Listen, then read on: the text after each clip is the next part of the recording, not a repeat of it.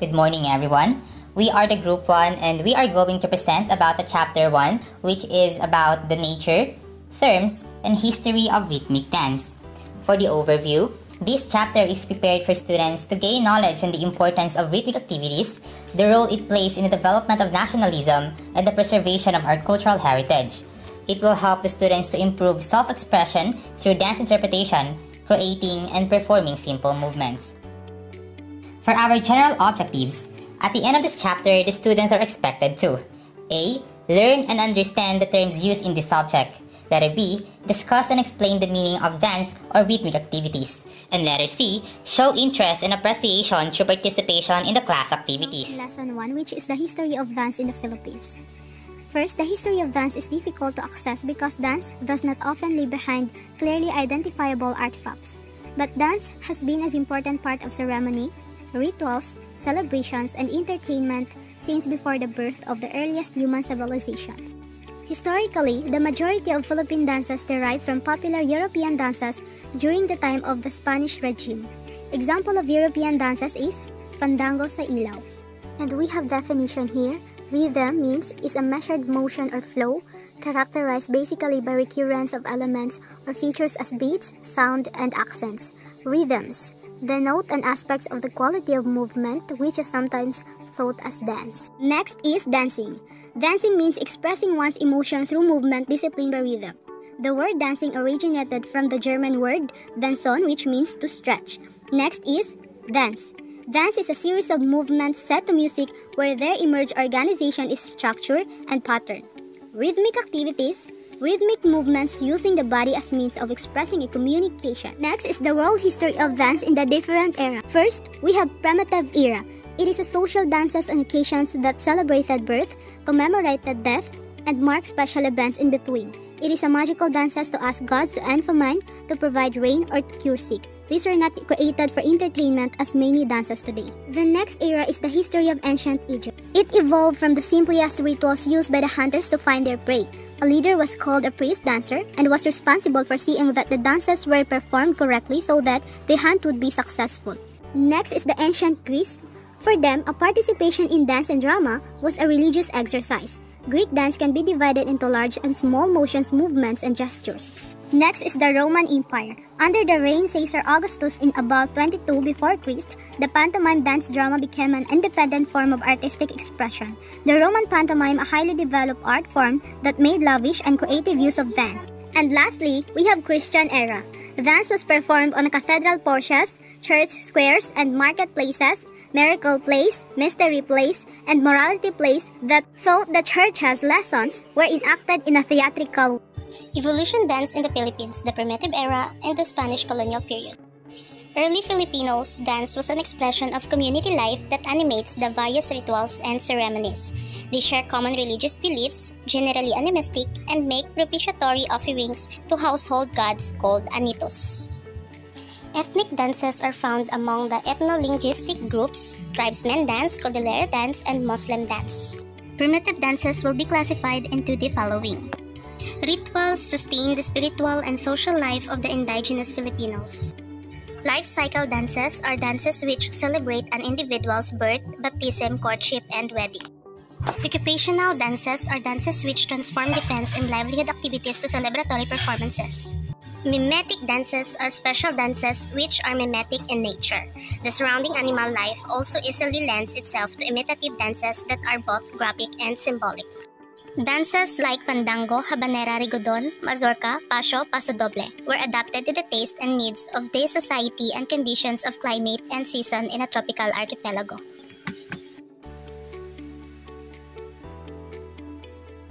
On December 10, 1898, in the Treaty of Paris, Spain sold Philippines to the United States for $20 million. The Americans established schools all over the islands where physical education was given a prominent place in the program. The American teachers also introduced dances like ballet and modern dance through physical education programs. These dances threatened to completely destroy the well-cherished Philippine tradition and culture. Today, Philippine dances are no longer communal in purpose but are highly theatricalized. There are even choreographed dances based on folk elements.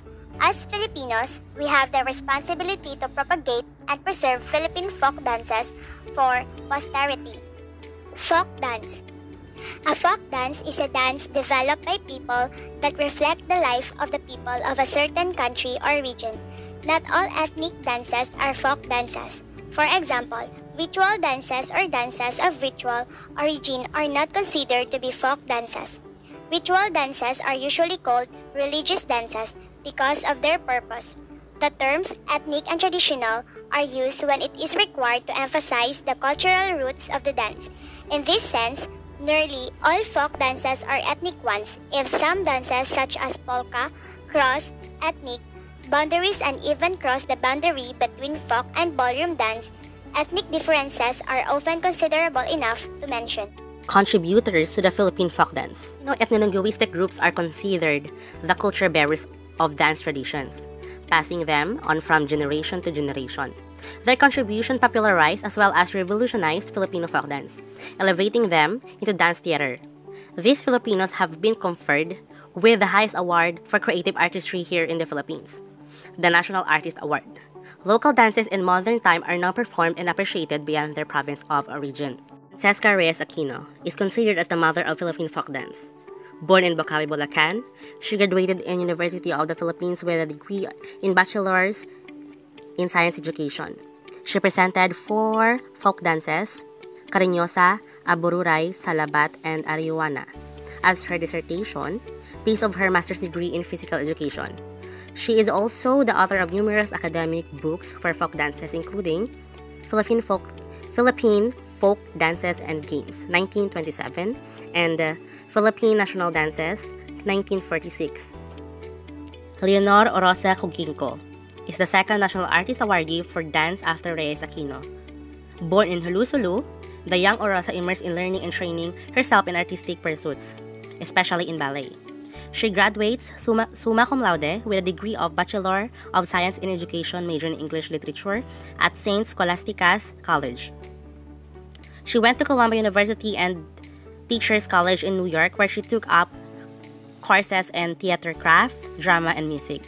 A keen ballet dancer, she also took courses in professional and teaching training under the best teachers, including Francesca Reyes Aquino. Lucrecia Reyes Urtula was born in Iloilo. She studied in Philippine Women's University, where she finished her education major in physical education.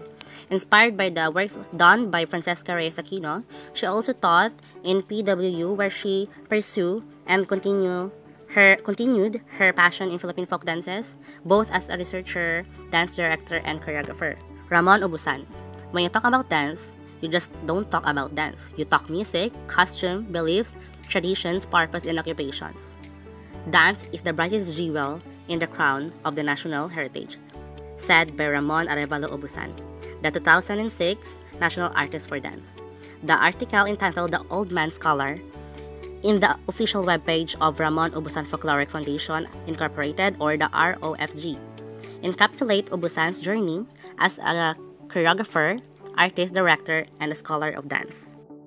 Leonor Orosa Cuginco is a second National Artist Awardee for a dance after Reyes Aquino.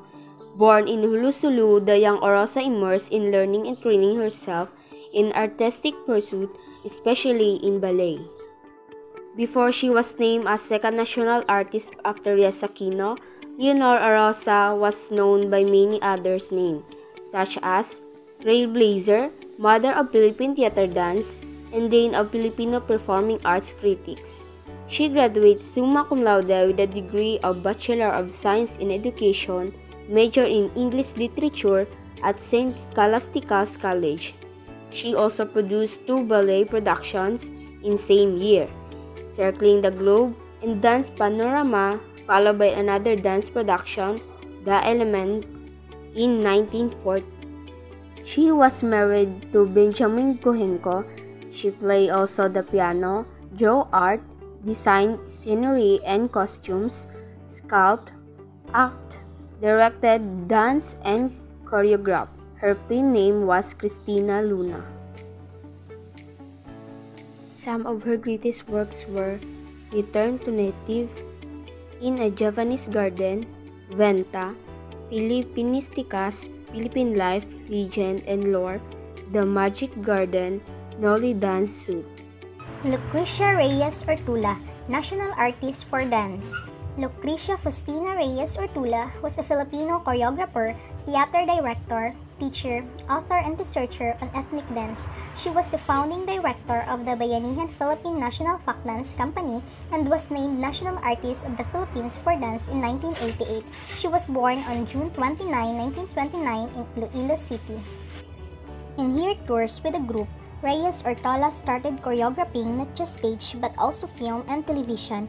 Lucrecia also served as artistic director for dance at the Folk Arts Theater, conceptualized and managed the Philippine Folk Dance Society, among others. She was awarded National Artist for Dance in 1988. When you talk about dance, you just don't talk about dance. You talk about music, costume, beliefs, traditions, purpose, and occupation. Dance is the brightest jewel in the crown of national heritage, said by Ramon Arrival Ubusan, 2006 National Artist for Dance.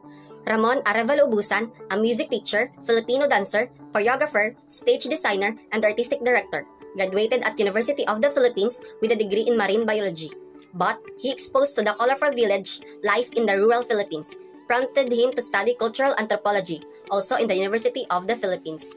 Through the Ramon Ubusan Folkloric Group, or ROFG, he has affected cultural and diplomatic exchanges utilizing the multivarious aspect and dimension of art of dance. Formation commonly used in rhythmic activities. First, single circle facing clockwise, partner facing. Second, single circle.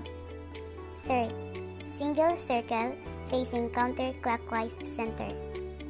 Fourth, single circle facing.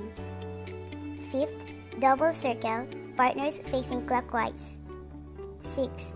Double circle facing. 7. Double circle, partners facing quadrille formation. 8. Square or.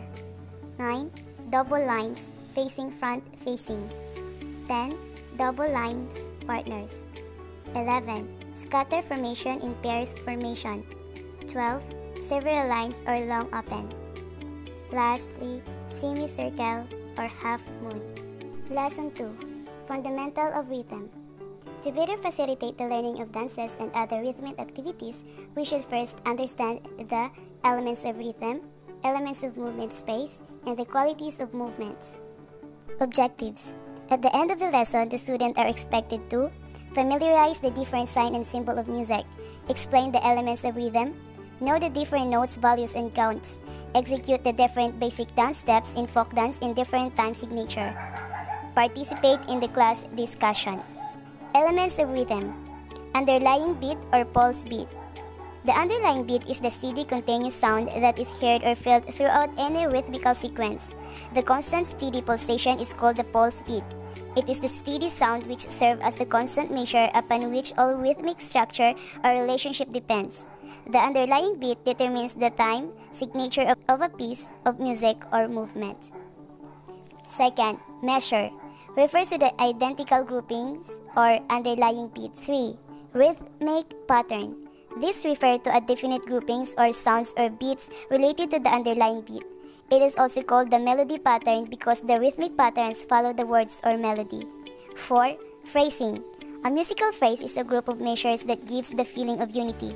The end of a phrase may suggest a change in direction or movement. 5. Accent is the force or emphasis given to any one beat in a series of pulse beats in a measure. 6. Tempo. This is the rate of speed of the movement, music, or accompaniment. 7. Intensity is the quality of movement or music. It refers to dynamic or force such as heavy or light. The sign and symbol of music. We have whole note, whole rest with 4 beats. Next is half note, half rest with 2 beats. Next is quarter note, quarter rest with 1 beat. Next is eighth note, eighth rest with 1 half beat. Next is 16th note, 16th rest with 1/4 beat. These are the note pyramid. The whole note, half notes, quarter notes, 8 notes, and 16 notes. Notes, value, and counts. The note value of number 1 is called quarter note and it counts 1. The quarter note equals 1 beat. The dot is the half the value of the note, which is half of a beat. The note value of number 2 is 2/8 notes and it counts 1 and 1/8 note is worth half a beat. So 2/8 notes equals 1 beat and make up 1 quarter note. The note value of number 3 is called simple duple meter. Simple duple meter. When the main beat of a meter is a note that can be divided into 2 equal parts, it is a simple meter. When a simple meter has 2 beats per measure, it is called a simple duple meter. The note value of number 4 is called whole note and it counts 1, 2, 3, and 4. The note value of number 5 is called half note and it counts 1 to 2. The note value of number 6 is called 2 quarter note. 2/4 means there are 2 beats in each measure and a quarter note receives 1 count. The note value of number 7 is called 2 half notes and it counts 1 to 2, 3 to 4. The note value of number 8 is called dotted half note and it counts 1, 2, 3. Lesson 3. Classifications of natural movement. The basic natural movement includes the action to move. An action is any human movement included in the act of dancing, like dance steps, facial movements, partner lifts, gestures, and even everyday movements like locomotor, such as walking, running, and hooping. The non-locomotor movements that can be seen every day are stretching, bending, and lifting. Dance is made up of streams of movements and pauses, so action refers not only to step and sequences but also to pauses and moment of relative stillness. Objectives. At the end of the lesson, the student should be able to A. Enumerate and explain the different natural movements and its examples. B. Participate in the class discussion. Locomotor movement. Locomotor movements, skills are those in which the body is moved in one direction or a combination of directions from one point to another. Skills that are probably the most basic and important category of fundamental movement skills is the locomotor movements. Some example of locomotor movements. First is walking, running, jumping, hopping, skipping, sliding, galloping, and lastly, leaping. The next classification is the non-locomotor movements. These are the movements that are also sometimes called actual movements. Why? Because they are the movements of certain body parts or even the whole body without causing the body to travel. In short, these movements are executed by staying still to a particular place. The following are some of the examples of non-locomotor movements that I believe all of us already know and sometimes do. The first one, we have the curve or bend. This is done by straightening or extending any part of the body from the joint. This helps to improve flexibility by stretching and opening the tight areas of the body. The second one is lift or raise. Lift means elevating the body or the arm, while raise is the part of the usually fore and legs. The third one is twisting or contort. This is moving parts of the body around a long axis, usually head and body. The next one is swing. The movements of body parts can be either pushed ahead and in reverse or side to side. The fifth one is turn or rotate. The movements of the body is around a vertical or even hub, full, half, or quarter turns. In doing the said movements, these are the following steps. First, turn to clockwise direction and face right. Second, face at the right side. Third, face at the back. And the fourth one is face the audience again. The last one is arm circling. This is to move continuously from one point to another. You are extending your arms to the sides and throwing small circles in the air with your hands. Sensitive actions. Pushing. An effort to move an object, real or imaginary, in space away from the body against resistance. 2. Pulling. An effort to bring an object, real or imaginary, in space toward the body resistance. 3. Lifting. Change of body level or any part of the body or an object, real or imaginary, from a lower to a higher level. Summary. With its own unique tradition in dance, the Igorot tribes live in the mountains of Luzon, A handful of these tribes still reside in the mountains, having successfully resisted Spanish colonization. Many of the dances have been handed down through the generations. Nowadays, there are many Filipinos that depend on folk dance. They want to return the traditional heritage of our ancestors. Folk dance is one of the most important things in our traditional because it helped the traditional way to improve and promote the country. The development of folk dance helped a lot to enhance the characteristics of our culture and our difference from other countries since it projects the true Filipino in us. Equipped knowledge on the classification of natural movement provides direction to the students, and to help students understand that everything they do in their daily routine is an example of basic movements.